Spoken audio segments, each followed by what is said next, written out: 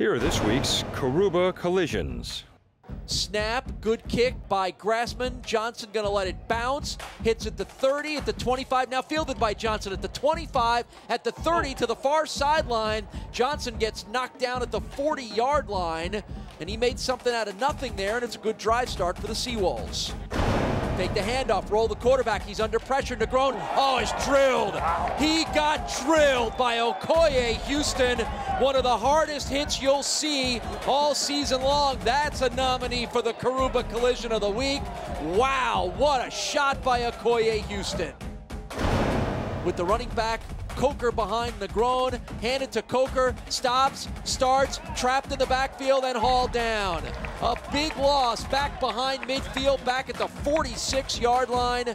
That's an 8-yard or 6-yard loss. Khalil Mack and Okoye Houston. They get into Coker before he even gets going. Big play on first down there for the Buffalo defense.